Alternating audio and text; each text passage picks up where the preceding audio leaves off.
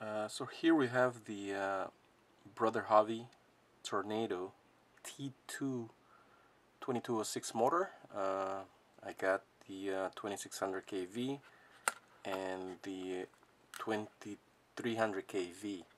These were sent in by BrotherHobby, so thanks a lot to BrotherHobby Factory for sending this test sample so we can put them through their paces and share the results with you guys.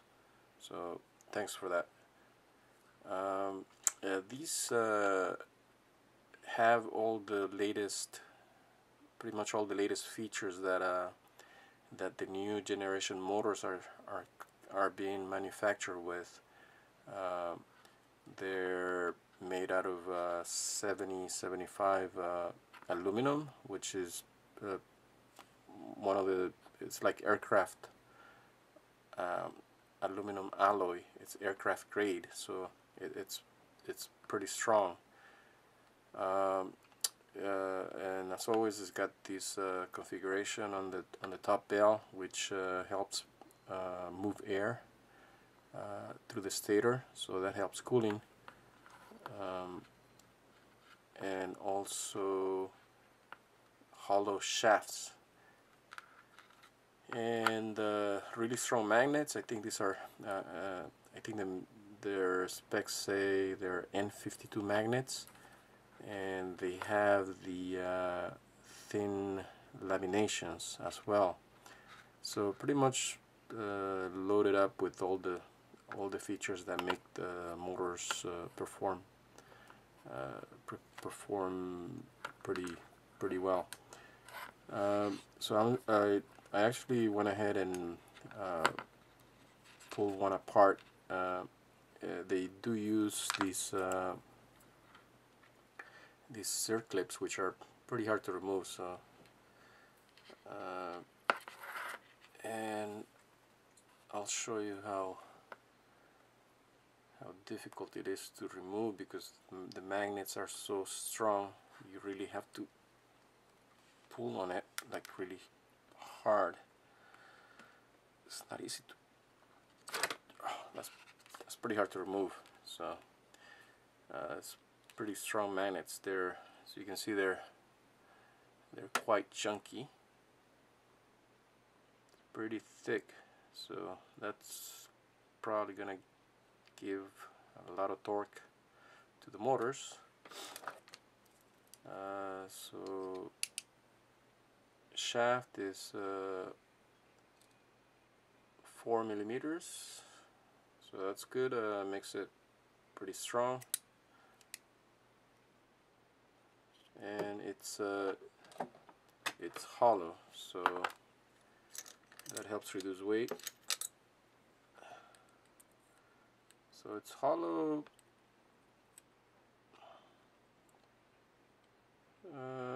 Yeah, pretty much all the way, almost all the way through.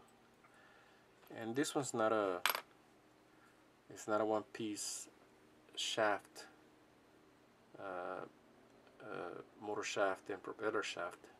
They're two separate parts. The propeller shaft is part of the bell, and the motor shaft is inserted into the, it's pressed into the bell, and there is a shaft retaining a set scrub screw there. Don't know what size that is, but it could be either 1 or 1.5. Not sure. Let's see if it's 1.5. That's the smaller one, the smallest one I have here. Let's see.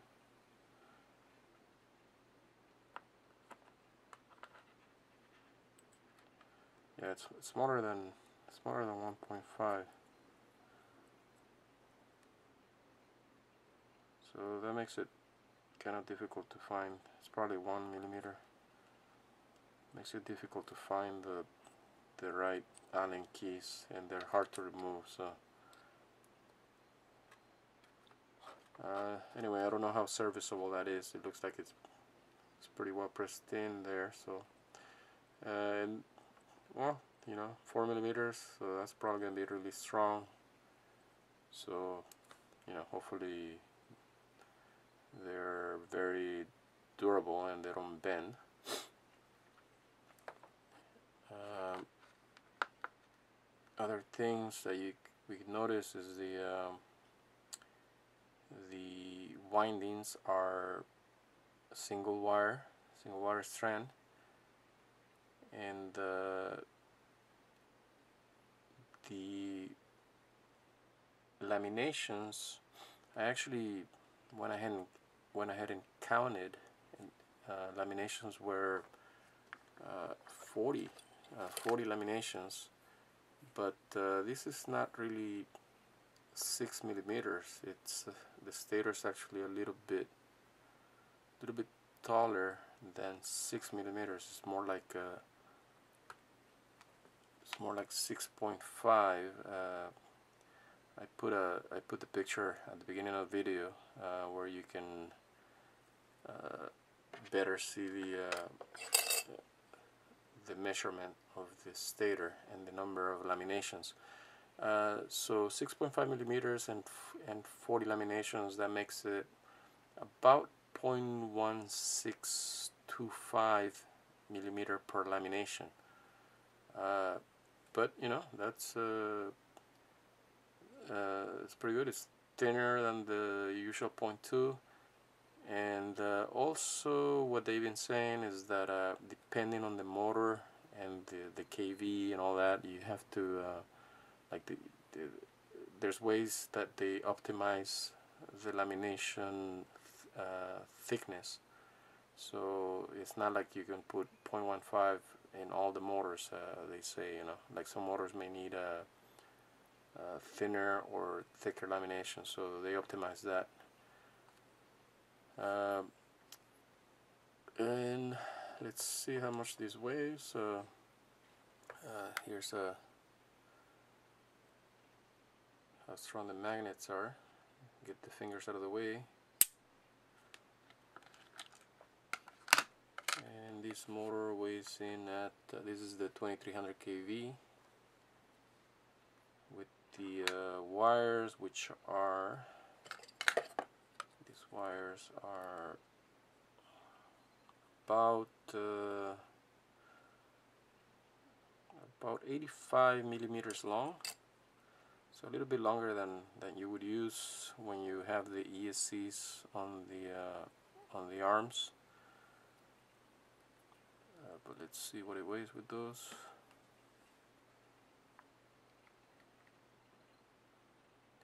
So it says about 31.5 grams. So not too bad. Pretty. It's a weight that some 2205 motors weigh, and pretty good for 2206, I think. So the 2600 kV is pretty much built the same way. It's the same configuration. Only difference it's gonna have is the number of turns in the windings is gonna be less to get the higher kV. Oh, one thing I also forgot to mention is the air gap. One of the other features that makes the motor perform pretty good is the air gap. It's pretty small, so that's the gap between the magnet and the face of the stator, of each stator tooth. The closer you can get it, the better the performance. But of course, you know, there's a limit, because you don't want to be rubbing magnet against the stator either. At high RPM, you may have a little wobble here and there, you know, and you don't want to be rubbing those two pieces, you know, the rotating portion against the stator. So you can see it. You could just fit a sheet of paper. Fits just fairly loose, so if you probably double that, it won't fit. So it's almost as thin as a sheet of paper. So that, that's where you get the manufacturing quality. When you get factories that have the capacity of the capability of making good motors, they can do stuff like that. Get the tolerances really tight, and that's how the motors get to perform well, and they rank at the top. So those are the T2 2206 motors. They're both pretty much built the same, 2600, 2300 kV. So this will have I'll have two videos with the results for each. Okay, that was the teardown and overview of the BrotherHobby T2 2206 motors, Tornado series. So next is the static thrust test to see how these motors perform.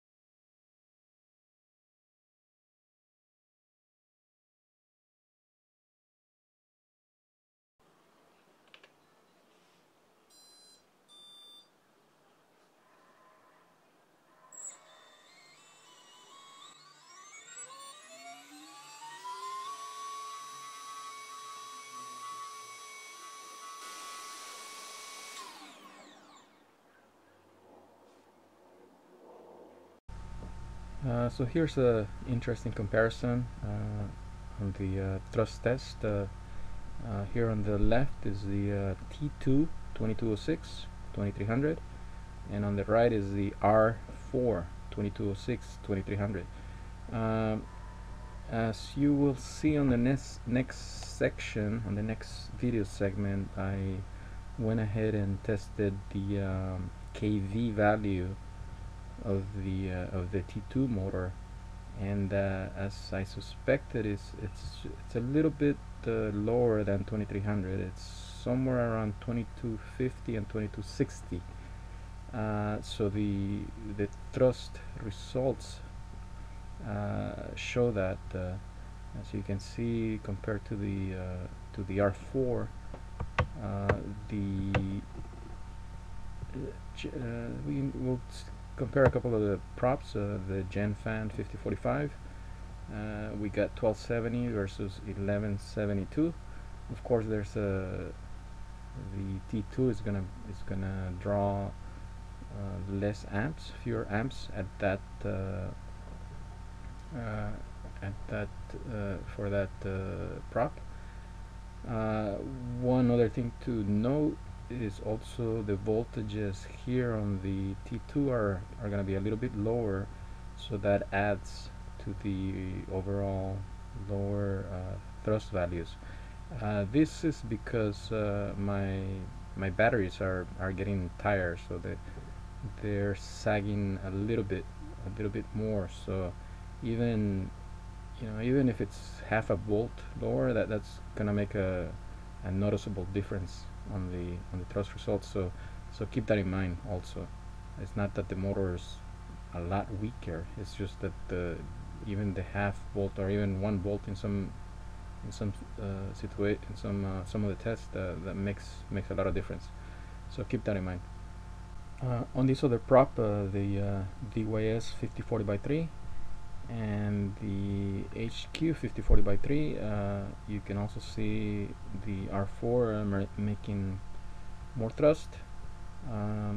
These props are about the same performance. The HQ is a little bit higher thrust than the DYS, but not by a lot. But you can see here, due to the lower kV and slightly less voltage, it's actually about the same voltage here. The battery wasn't sagging as much, but you can see it's less thrust. So yet another prop to compare would be the Dow 5045 B2. That's the one that people call the HBN, the hybrid bullnose. Again, R4 is making slightly more thrust. Here actually we ended up with the same voltage, so this one's a pretty good comparison here. So as we get into the larger props, the 6-inch props that put a lot more load into the motor, here we can see a slight, almost like a reversal of performance. We're seeing the componentry of the T2 with the tighter packed magnets. We can really see how that torque capacity is showing here. We're getting 1600 grams of thrust on the 6045 versus 1571. So here's a swing over to the T2, and also the lower kV also provides more torque. So the lower the kV, the slightly higher torque that the motor has. So we can see that comes into play on the 6-inch prop. Even we're getting even lower lower amperage. Voltage is about the same. Same goes for the other 6-inch props, the KK6040. We're seeing 1583 versus 1623.